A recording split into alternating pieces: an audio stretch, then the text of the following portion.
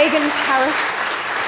In this glorious city, they may deify their women like Josephine Baker, but the male lineage is sacred. Even my flute teacher, Alain Marion, who was blessed with a daughter, who in turn had a daughter, I think he only felt truly complete at the birth of his beloved grandson. Now, in a strange way, I kind of understand this because even though I'm such a girl, my dad, who was born on the same day as Alain Marion, Christmas Day, well, Dad treated me in many ways as the eldest son. You start up the tractor, Blossom, and I'll meet you down in the back paddock. This next piece, called Incantation, is by contemporary French composer André Jolivet. It's his version of a ritual chant to ensure that the next born is a male child. It's based on classical Greek mythology, and if you listen carefully, you can hear the women chanting and the drums beating, the bare feet slapping the floor.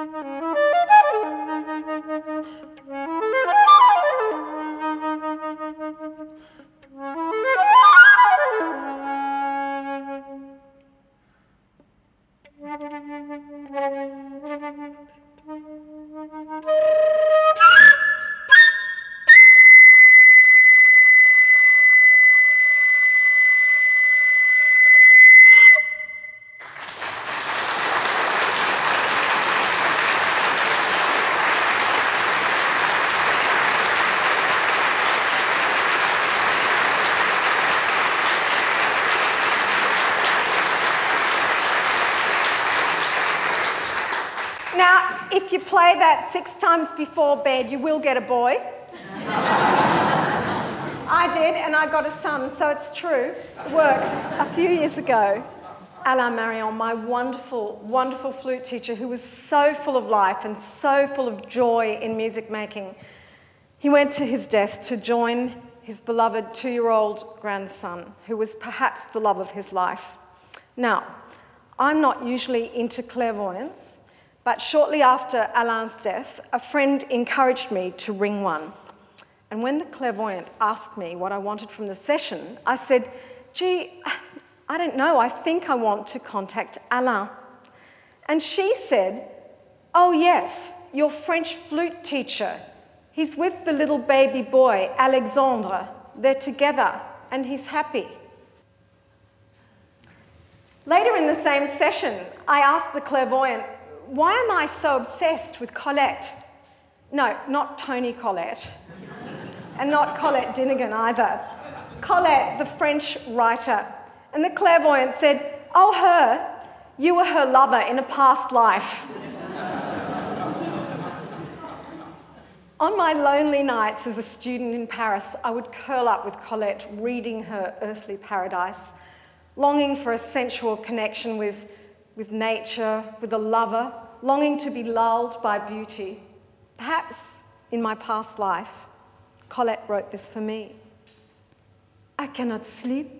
My insomnia is a kind of gay and lively palpitation, and I sense in your own immobility the same quivering exhaustion. You do not budge. You hope I am asleep. Your arm tightens around me at times out of tender habit, and your charming feet clasp mine between them. Sleep approaches, grazes me, and flees. I can see it. Sleep is like that heavy, velvety butterfly I pursued today in the garden, aflame with iris. Do you remember?